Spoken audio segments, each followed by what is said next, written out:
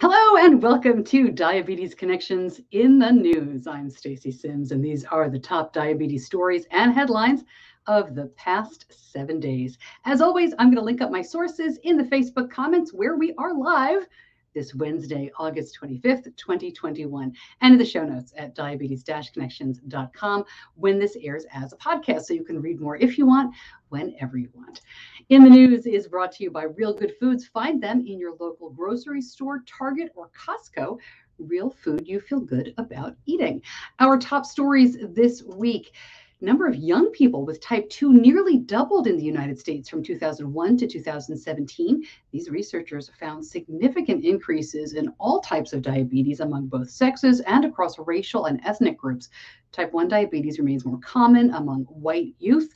The highest rates of type 2 diabetes were seen in younger people who are Black or Native American. It's interesting that the CDC and NIH researchers say they don't know the cause of the huge increase here in type 2. They talk about rising obesity, but they wonder what's behind that. They also wonder if it's because increased screenings, the environment, or maybe something else. A big change recommended in screening for adults with type 2. The U.S. Preventive Services Task Force now recommends screening for people who are overweight starting at age 35. That's 5 years earlier than recommended right now. And it would include 40% of the U.S. adult population. Now, this task force recommends screenings that insurance companies must completely cover without out-of-pocket costs to the insured under the Affordable Care Act. FDA approval for Gvoke Kit to treat severe hypoglycemia. Xeris Pharmaceuticals already provides Gvoke glucagon as an autoinjector and a pre-filled syringe. This kit is for patients who prefer to drop their own doses of glucagon using a vial and syringe. You don't have to mix anything. It's still a ready-to-use liquid glucagon, shelf-stable. Could be helpful to those who prefer mini glucagon doses, which are not FDA approved, but are sometimes used during illness or other times. Note, this is my comment. Xeris and the FDA are not talking about mini glucagon dosing at all. Growing numbers of pregnant women are developing gestational diabetes. Between 2011 and 2019, rates of gestational diabetes in the U.S. jumped 30%, according to a large nationwide study of first-time moms. Now, the cause not clear, like the other study. Every age group, though, did see an increase from age 15 to 44. So it's not just moms getting older, which is happening.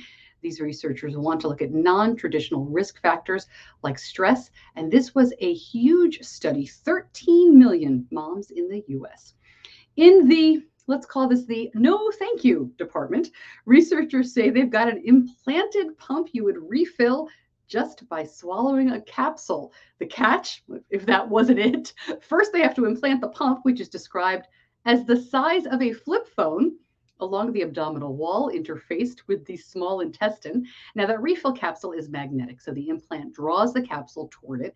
It then punches the capsule with a retractable needle and pumps the insulin into its reservoir. The needle must also punch through a thin layer of intestinal tissue to reach the capsule. These Italian developers testing it all out have done so only in pigs. They say it controlled blood glucose successfully for several hours. Another maybe it'll work item. Israeli startup Hagar has something called G-Wave technology that measures blood sugar levels using non-invasive radio waves. The prototype puts the tech into a ceramic bracelet and uses Bluetooth to transmit readings to a mobile app with display and alert functions. A proof of concept study found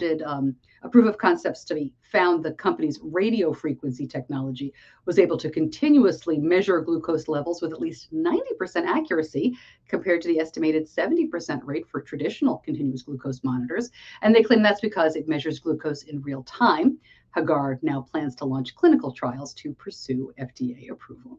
More to come, but first I want to tell you about one of our great sponsors who helps make Diabetes Connections possible. It's Real Good Foods, where the mission is be real good. They make nutritious foods, grain-free, high in protein, never added sugar, and from real ingredients. I was in Target this week and I saw the new entree bowls. I bought the lemon chicken and the lasagna. And the lemon chicken was great. It uses hearts of palm pasta instead of regular noodles, which I thought sounded kind of odd, but it tasted really good. They keep adding to the menu line. By the way, I didn't try the lasagna yet.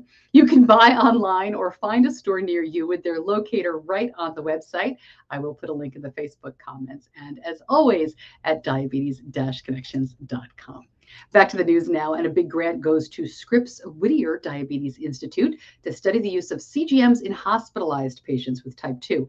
This is a $3.1 million grant from the NIH, and it's to build on research going on now during the COVID-19 pandemic.